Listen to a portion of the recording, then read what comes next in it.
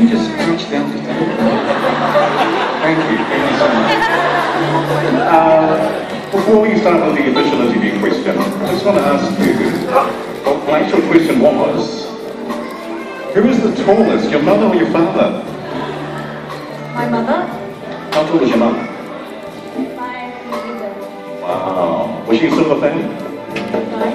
Was she a silver fan? Okay. You just come forward and stand here, looking very, very beautiful tonight.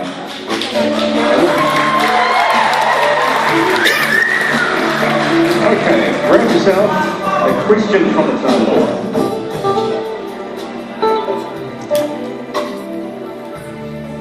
Thank you. And you pick two. Watching.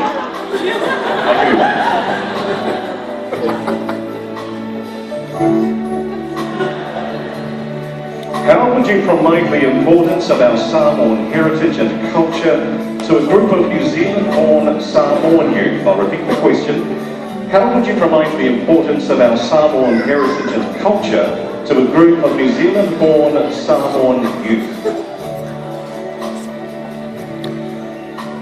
Thank you for the question. You must have self-belief in themselves as Samoans. It embraces love and admiration as to hold on to their traditional values,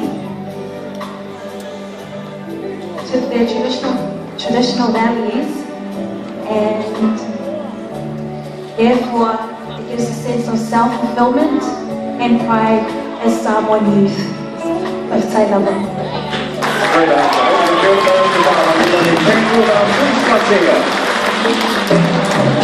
Tuisalage's Puitasi was designed entirely by her, and the style was inspired by a late grandmother's sewing.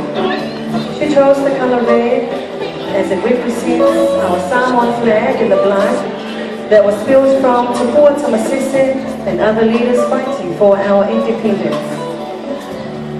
Red is very significant and is also Lage's favorite color as it shows her love and appreciation to her people.